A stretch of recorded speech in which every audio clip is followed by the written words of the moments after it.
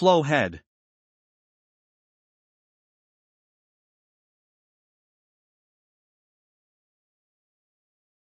When testing a well, surface shutoff is usually provided by a flow control head or flowhead that functions as a temporary Christmas tree. The flowhead is located on top of the well and is the first piece of equipment at the surface that fluid flows through.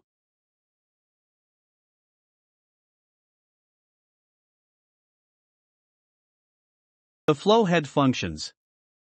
It supports the weight of the test string. It allows up and down and rotation movement of the test string. It flows out of the well through a flow valve.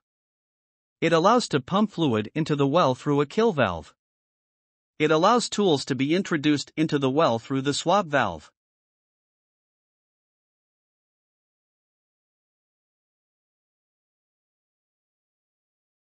The flowhead is used to provide temporary shutoff at the surface for the following: pre-completion testing, drill stem testing, post-completion testing.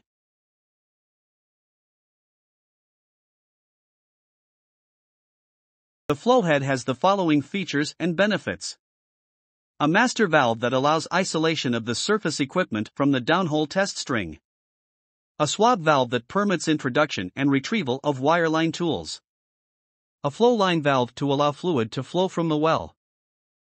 This valve is usually operated with a hydraulic actuator, allowing remote and automatic closure, a kill line valve used to pump fluid into the well, an optional swivel allowing the test string suspended from the flowhead to be rotated independently of the main flowhead block, an elevator sub used to handle the flowhead with the rig elevators, a threaded connection on top of the elevator sub used to attach pressure equipment.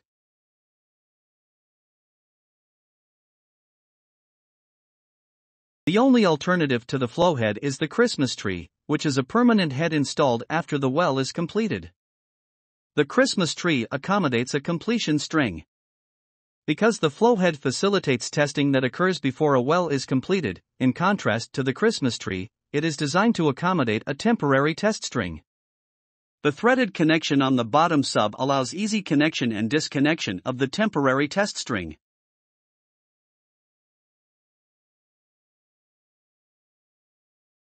The flowhead consists of 4 valves. 1 master valve,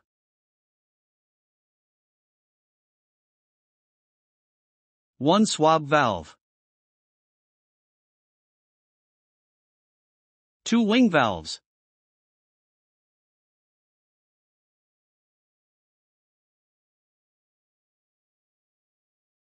each valve has a specific function.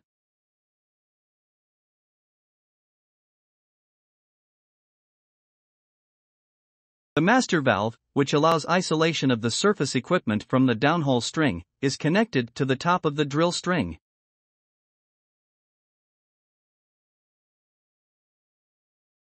The swab valve allows introduction and retrieval of wireline, slickline or coiled tubing tools. Above this is an elevator sub and lubricator connection which allows intervention by wireline or slickline.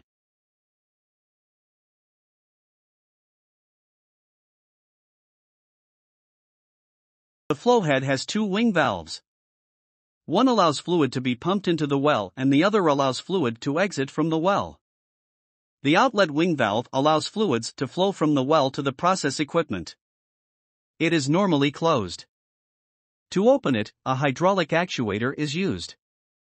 This actuator is usually connected to an emergency shutdown (ESD) system. If the surface pressure exceeds a preset value or suddenly drops, indicating a surface equipment failure, the ESD is automatically activated by pressure pilots or manually activated from a push-button station to close the wing valve. The inlet wing valve, manually operated, allows fluid to be pumped into the well. Typical examples are pumping mud into the formation to contain reservoir pressure, injecting acid into the formation to increase production, or high-pressure injecting of a fluid to enlarge the passages through which the reservoir flows.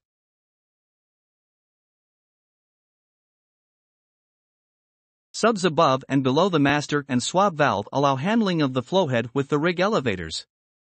They also have a secondary function of protecting the threads at either end of the flowhead. Replacement of these subs is inexpensive compared to that of the flowhead valves.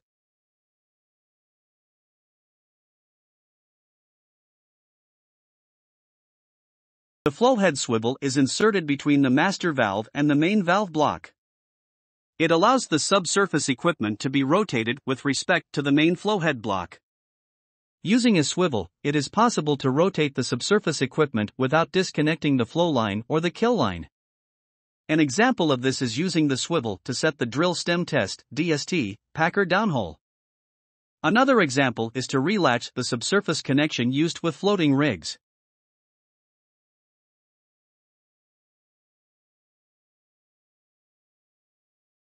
The swivel is designed to allow rotation of the subsurface string while supporting the weight of the whole subsurface string. Roller bearings are used to support the significant weight of the test string and the downhole tools.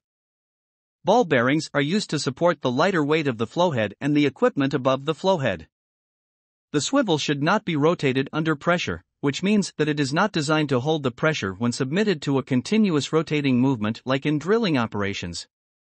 The most common applications, as mentioned earlier, are done with the pressure close or equal to zero at a very low rotating speed. During a well test, the pressure can be close to the swivel working pressure, but the swivel either does not move onshore or oscillates a little due to the heave offshore.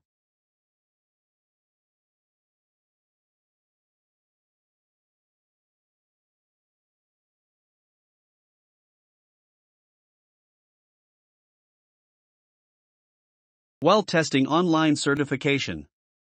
For online certification, please visit the following web link.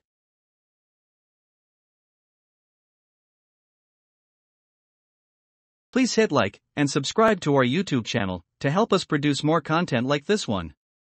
Thank you for your attention.